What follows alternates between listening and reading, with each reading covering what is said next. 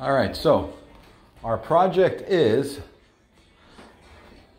replacing the broken glass and then reglazing with glazing, window glazing compound all around the perimeter with a nice tight bead. And then when it's dry, we'll come back and clean the windows nicely because it's too oily when you do it at first. But once it sets up, it just smears right off. And let's see it, for instance, where it smears it.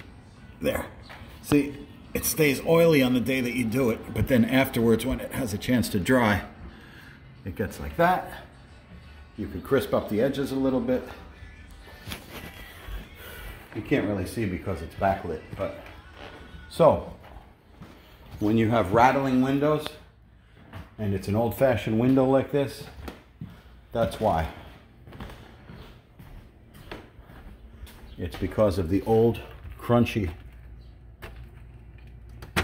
it's the old crunchy glazing. That one's broken. Gonna get a new pane for that. Took out all the storm windows.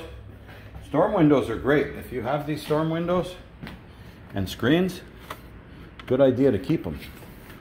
I've never seen them in such a bad state that you have to throw them out. People take them off, they think they're unsightly, but maybe so, but in a practical way, it's very good. Shut up. Let's see it, for instance. Okay, here we go. I can't reach, but this is what it looks like with the, there. Take all that crunchy stuff out, and then you put new, and the windows won't rattle, and you won't get as many drafts, and that's it. So we're gonna go around, take off all the crunchy stuff, put it new. All the storm windows and screens will be washed and cleaned.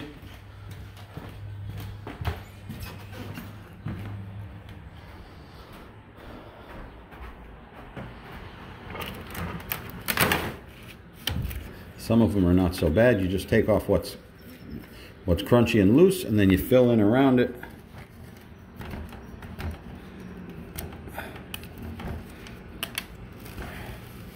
Yeah, like some of it that's intact. You take off the crunchy ones and you put new. Clean the window up real nice, and yeah, until you get new windows, this is how they were built and designed from the start.